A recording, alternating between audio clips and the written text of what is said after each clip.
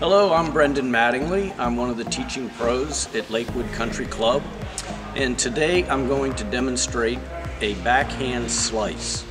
And it's going to be more of an offensive slice instead of a defensive slice, so that we're going to knife that backhand, have the ball move through the court, and stay low so it's a harder ball for the opponent to attack. The grip, we want to have a continental grip. So this knuckle wants to be on the 2 bevel. The V of the hand wants to be right on top, so it's almost as if you're pounding a nail into the floor. Okay, now what we're going to do is we're going to talk about the contact point with the racket on the ball.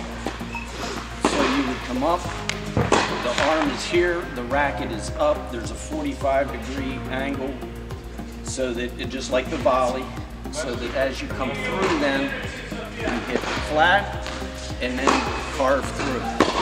Now you'll notice my left hand, my left arm extending back like this. When I finish, I want my shoulders to be parallel to my target. So it allows me to accelerate the racket, but yet keep the racket going in the path of my target for a longer period of time, which will give you more control and more pace to your shot.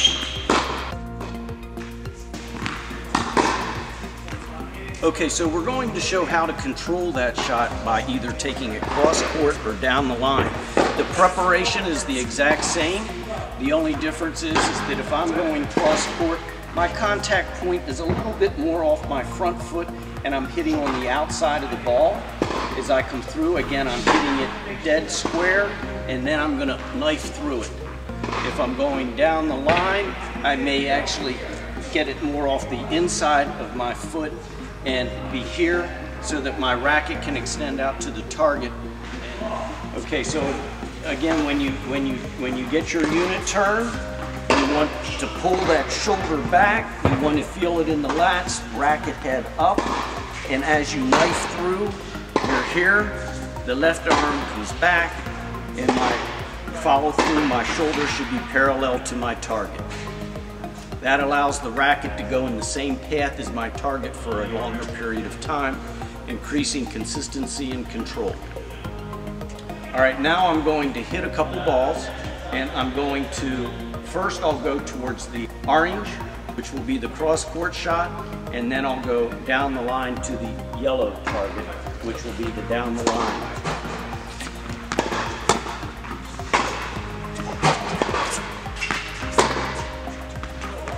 Carve too much, the ball has a tendency to float, and it's too easy to attack. Right, now we'll go down the line. Contact point is a little later, but my shoulders stay parallel to my target. I pull back, that's how I take it down the line. Which is a much harder ball to attack. And that's how it's an offensive slice. It also works great for approach shots because your opponent has to hit that passing shot up at you, and it's easier then to volley the ball away.